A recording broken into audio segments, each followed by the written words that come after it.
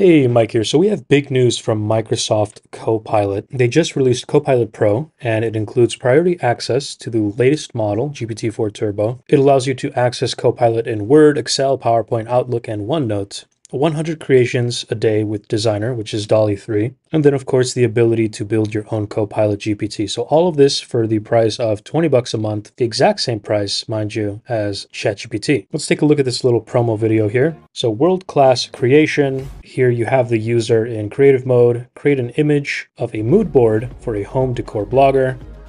And it creates exactly that. So this is what they mean by having access to Designer. You can prompt anything within the chat and you will have the image come up. You have GPT Builder. Looking at this interface, I'm not really a big fan of it. Maybe I'm just too accustomed to the ChatGPT interface. So yeah, I mean, this is heavily relying on selling this to users who use the Microsoft suite in the first place. All of the Microsoft Word, PowerPoint, Outlook, all of the Office apps, basically. This is really cool, by the way. So it scans your previous emails and it somehow, I'm not sure how this happens, but it deduces which emails that you've received in the past have something to do with the current email that you are responding to. And it does say here, AI generated content may be incorrect. So maybe it picks up something that has nothing to do with the current project you are talking about here. But for the most part, it does seem like the results are pretty good. I can't wait to see this in a more real use case scenario because, of course, these things are all planned out when they showcase these features.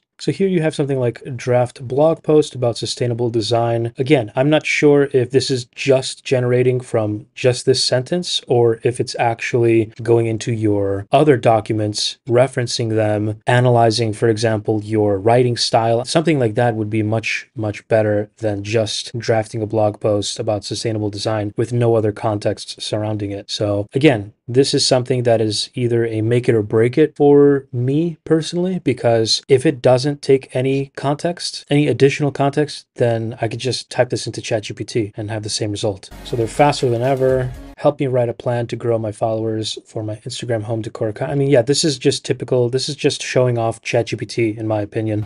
Copilot Pro, your everyday AI companion. Again, this would be amazing if it does actually take into account your personal data. Otherwise, it's just a repackaged ChatGPT, in my opinion. And as this person, Paul Covert, which this is the tweet from this individual, he mentions in the end that all the features of ChatGPT Plus, in addition to Microsoft 365 Copilot. That's what this is in short. And yeah, I couldn't agree more here. Now, with this is some disappointing news, unfortunately. The past few videos I've made talk about Bing and Copilot, which previously offered GPT-4 access for free. Now, unfortunately, it seems like they are going to limit the free use of GPT-4, and they're only going to open it up to users during non-peak times, whatever that means. Yeah, I was about to say whatever that means, but you beat me to it, Ethan Mollick. So here you can see this is the free version of Copilot on the left-hand side, and then on the right-hand side, you have Copilot Pro. So free version, you have access GPT-4 and GPT-4 Turbo during non-peak times. Again, what does this mean? 2 a.m. in the US? 4 a.m.? Who knows what non-peak times are? And again, is this a regional thing? This is very vague, and I'm sure it's vague on purpose. Now, you're still able to use text, voice, and images in the conversational search, so that doesn't seem like it's changing. You're able to create images, 15 images a day with Designer, and you're still able to use plugins and GPTs, which that is a big difference between Copilot and ChatGPT. On the free version of ChatGPT, you cannot use plugins nor GPTs. So personally, I think that between the two, when it comes to the free version, Copilot wins. If you have to decide between using Copilot and ChatGPT's free version when it comes to text generation, definitely use Copilot. Even if you don't have the correct timing to use GPT-4 and GPT-4 Turbo, you're still able to use plugins and GPTs and create images and use images in your conversational search. So a lot of benefits here when it comes to the comparison of two free versions. Now, Copilot Pro, on the other hand, you have priority access to GPT-4 and GPT-4 Turbo. Again, this is very vague to me. What does priority access mean? Does that mean that I am always, no matter what, going to be able to use GPT-4 and GPT-4 Turbo? Or are there still going to be slowdown times, but I'm going to be what's called priority? That's a bit confusing. Is there a messaging cap of how often I can message and utilize ChatGPT? Again, lots of questions here. You're able to use use CoPilot in Microsoft 365 apps to draft documents, summarize emails, create presentations. I wonder what the difference is between this is and